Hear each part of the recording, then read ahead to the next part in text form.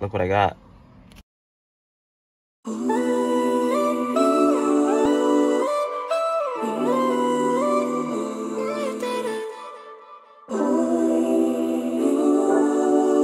Hey guys, welcome to another mall vlog. This one, as you saw from the start, wasn't really a pleasant experience, but here it is. Let's see what I found. Hope you enjoyed the video. Have a good rest of your day, and I'll catch you on the next one.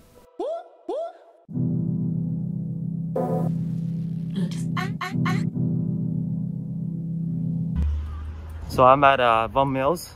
First time here in a long time. About to go in to the Nike factory store first, obviously. See what they have.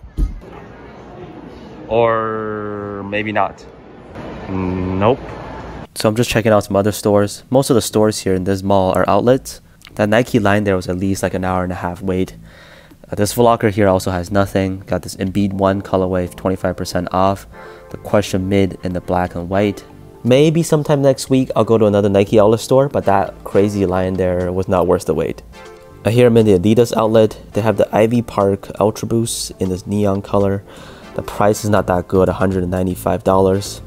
Plenty of sizes, but they're gonna have to do better than that with their prices to get them sold, I guess. And they have this interesting colorway of the Forum Highs, also plenty of sizes. A little surprised to see that they have the Lego ZX series. Most of the colors are here. There's this the yellow one, and also they have a red colorway as well. They got some Pharrell white Continentals with orange laces. Looks interesting.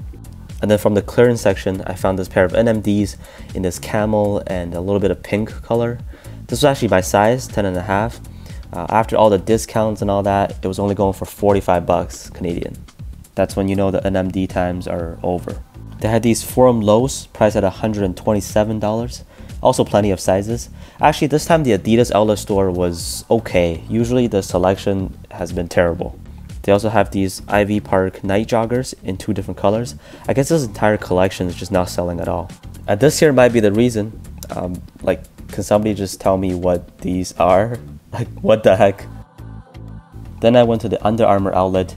If you're looking for a face mask to play sports in, this is definitely the best one on the market, in my opinion. So super durable and also very breathable with the material that they use. Definitely worth the money for your workouts and stuff. And then on their walls, basically just a bunch of workout shoes or training shoes. Found this pair of the Curry 7s in this Warriors home colorway. Looks pretty clean. After the additional 30% off, it's about $70. More Currys found, this time the newest Curry 8 in this, I believe, the snakeskin colorway, going for also under $100. Usually the Curry 8s don't go on sale for too much for some reason, even though they've been out for quite a long time now. Maybe they will soon. And yeah, I guess I was just wrong. At this Champ store, they had this black and white colorway going for $99. It's a pretty good deal considering the retail price was 190 bucks. So many basketball shoes are just on sale now. This PG5 is also already 80 bucks. The mall does have a small sneaker consignment store, but you already know we're not here for the resale prices, just here for a little B-roll.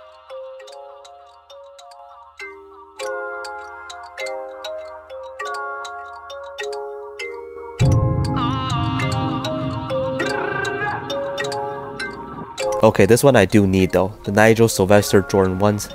Already an aged, yellowed, or worn down look, although brand new. One day maybe I'll get them in my collection.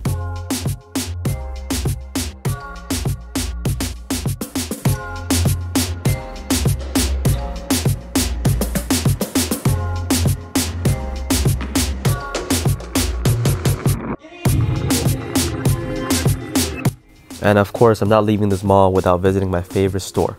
Other than fishing gears, outdoor supplies and stuff, I can't really think of anything sneaker adjacent, obviously. But I mean, if you want to grab a bunch of hats and for cheap, you can come here. My point is, I think everybody has a favorite store, whether it's shoes, clothing, gaming, electronics, food, groceries, or snacks. You go in there, the vibe is just different, and you just feel nice after taking a walk inside. If you feel what I mean, you can comment down below what your favorite store is. It can be anything. Anyways, that's a recap for Vaughan Mills today. Didn't get a chance to go into the Nike outlet store. The lineup is way too crazy, and I already know that they're not gonna have too much good things in there. So that's it. Didn't buy any shoes, but I bought 2 hats.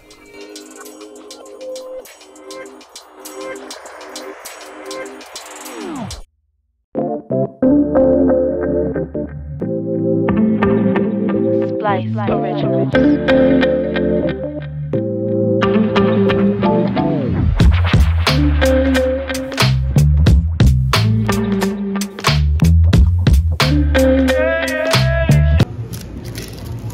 Yup. Nope. Yup. Yup.